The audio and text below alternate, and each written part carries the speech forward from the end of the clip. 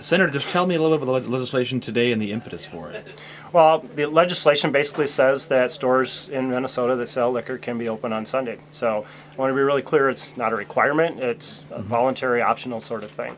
And the impetus, frankly, is I represent Duluth, and we have a number of store owners who watch people go right across the bridge on Sundays and make purchases.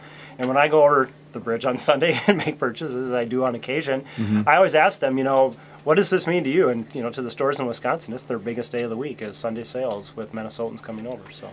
To clarify for those outside of Minnesota watching this, I mean, you can't buy any alcohol on Sundays in Minnesota, correct? Absolutely, right. And it's of course completely you can banned in Minnesota. And we're one of only 14 states in the union that still have a complete ban on Sunday sales in Minnesota. Any historical context? I mean, why does Minnesota still have this ban? Well, certainly it's part of a blue law heritage that a lot of states used to have, wanting to protect Sunday as a day of rest out of religious convictions.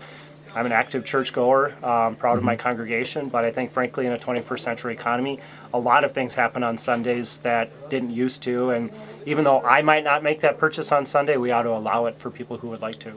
How much money is being lost to Wisconsin in Duluth and perhaps statewide? Sure.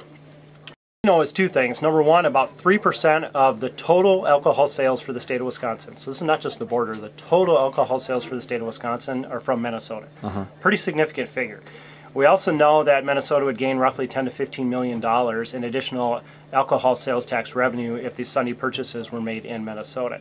What we don't know, but anecdotally believe, is that that's multiples for within 30 miles of the border.